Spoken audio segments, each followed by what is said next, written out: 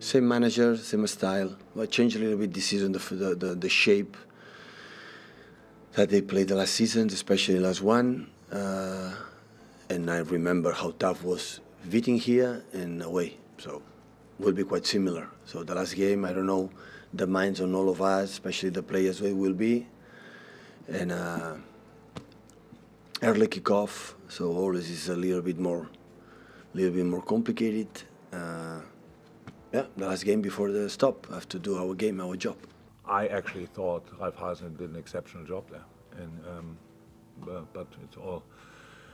Everything has its time. Maybe stuff like this, but it's if Southampton showed anything, that was for sure attitude. They were a highly motivated team. They was really going for it and these kind of things. So now, yes, with the manager, there might be an extra few percent. That's possible. Don't know.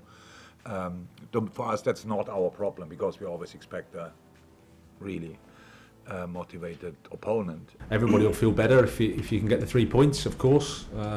But we know Newcastle will be fighting for them as well. It's going to be an exciting game, a tough match, but we'll try our best. They've spent some money to reinforce the team, and yeah, I mean, I can speak for half an hour about how good I think Eddie is as a person, as a coach.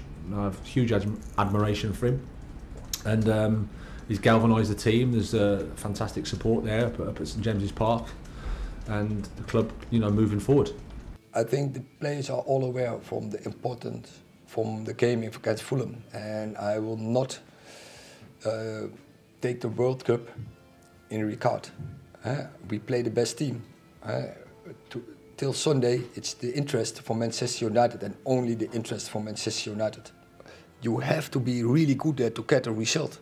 So we have to do everything what is in our power to get the right result, and that is what we're preparing now. It's a Bournemouth team that have beaten Leicester at home, nearly beat Tottenham at home. We've had a good home record this season, and we conceded.